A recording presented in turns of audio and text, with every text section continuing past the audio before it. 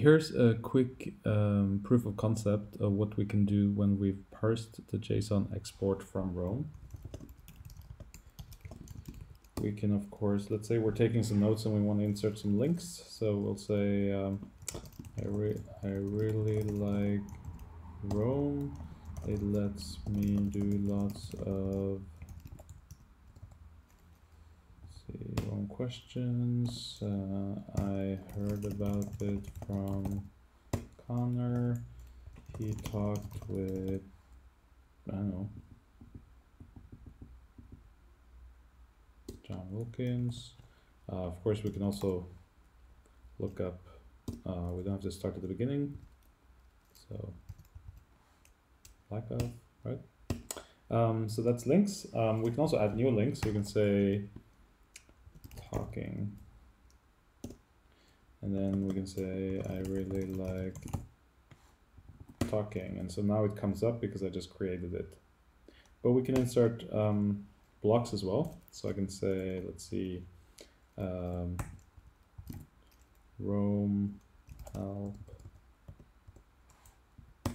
right? Or I can say, let's say, Francisco Varela.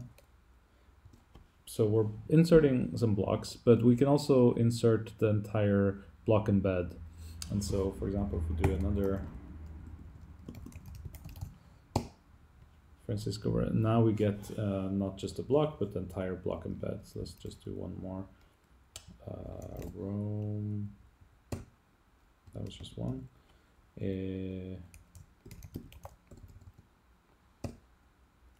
That was a very small one. Let's see, Connor.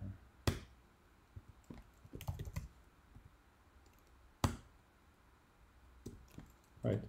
Anyway, this is a very quick demo, and it's not meant for doing anything, but it gives you a sense of what could be done with this, whether that's for creating some kind of quick capture widget for Chrome, or prototyping some kind of Roam enhanced collaborative chat where each person uploads their Roam export and is able to kind of pull in all of their different block embeds while they're typing or anything else. So thanks. Well, either way.